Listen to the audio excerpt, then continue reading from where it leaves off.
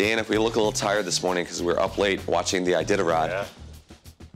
here's live coverage. You're looking live at Nome. Moments ago, Dallas Seavey, age 28, became a 3-time winner. 2012, 2014, 2015. He's kind of the Yukon women of dog sledding these days. Very exciting. Well, he did have Huskies, right?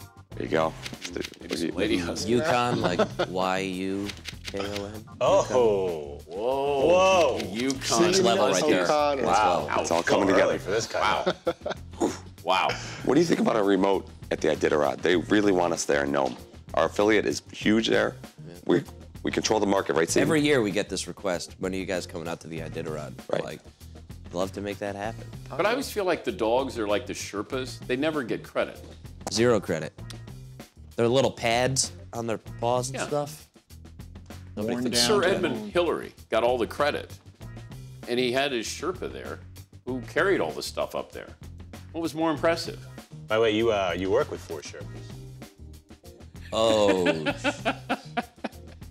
Mr. Hillary. Sir, to you. holy Sir smokes. Ed. Sir.